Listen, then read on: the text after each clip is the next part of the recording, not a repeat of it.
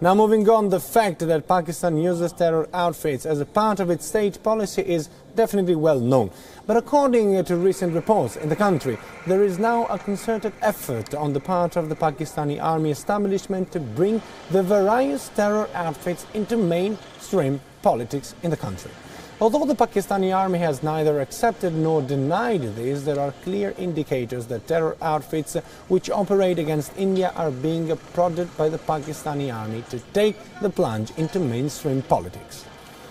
The floating, for instance, of a political party, Milli Muslim League, by the global terrorist Hafiz Saeed is being seen as the first step in this very direction. Although the party has so far not been recognized by the Election Commission in Pakistan, the Milli Muslim League's candidate fought as an independent and managed also to secure over 4,000 votes, or 11% of the total votes polled, coming in third behind Kulsum Sharif and the Tehreek-e-Insaf candidate, Yasmin Rashid.